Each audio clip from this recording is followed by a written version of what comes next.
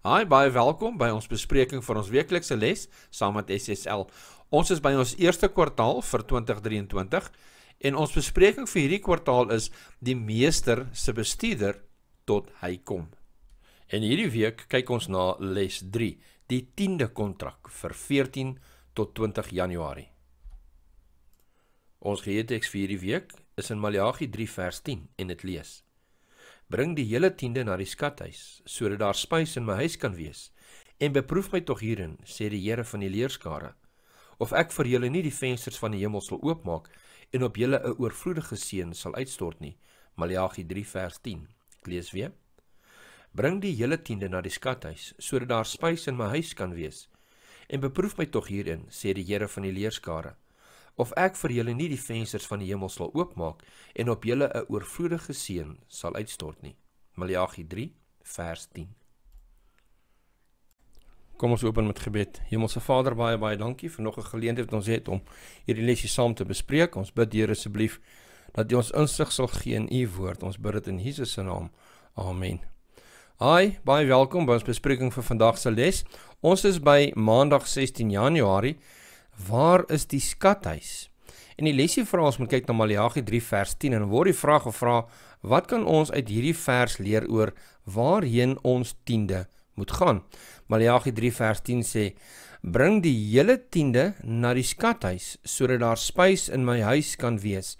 En beproef my tog hierin, sê die Here van die leerskare, of ek vir julle nie die vensters van die hemel sal oopmaak en op julle 'n oorvloedige seën sal uitstort nie.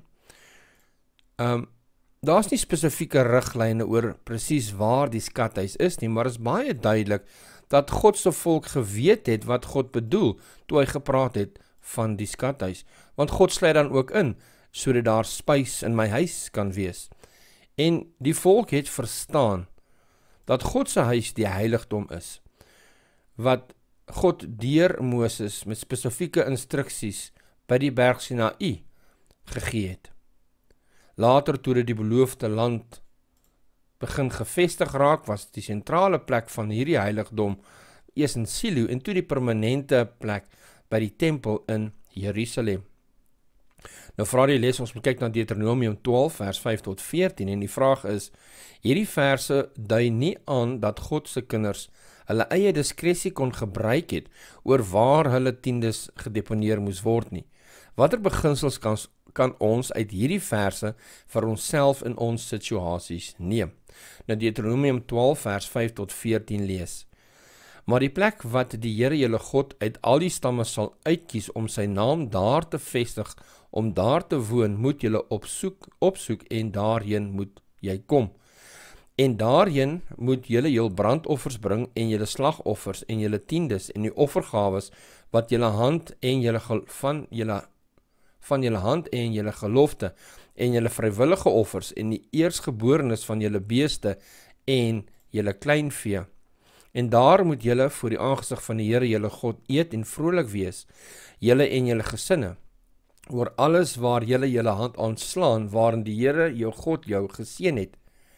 Jy moet nie doen net soos ons vandag hier doen nie, elkeen net maar wat reg is in sy oë, want julle het nog nie gekom in die rusplek en die erfenis wat die Here jou God aan jou sal gee nie, maar julle sal deur die Jordaan trek en woon in die land wat die Here julle God julle laat erwe, en hy sal julle rus gee van al julle vyande rondom en julle sal veilig woon. Dan moet julle na die plek wat die Here julle God sal uitkies om sy naam daar te laat woon, alles bring wat ek julle beveel, julle brandoffers en julle slagoffers, julle tiendes, julle offergawes en van julle hand en al julle keergelofte offers wat julle die Here sal beloof.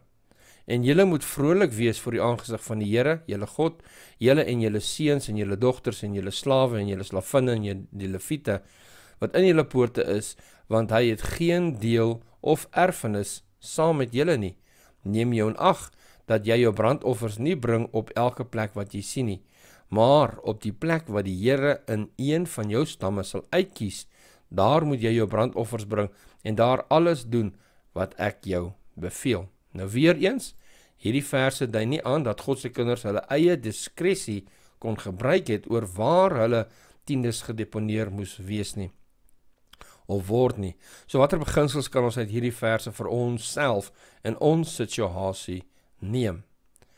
Nou ons is die gesin van God en ons wil graag verstaan wat om te doen, wat God wil hê ons met sy tiende moet doen. En in die Bybel lees ons van waar die volk 3 maal elke jaar, Pasga, Pinkster en die Paasfees, waar hulle na Jerusalem gekom het. Waar hulle ook al in die wêreld was, moes hulle na Jerusalem reis en die tiendes en offergawes persoonlik na God toe bring om loof en om aanbid. Ons lees dit in Eksodus 23 vers 14 tot 17. Gaan kyk gerus daarna. Die Lewiete het dan hierdie tiendes onder mekaar versprei.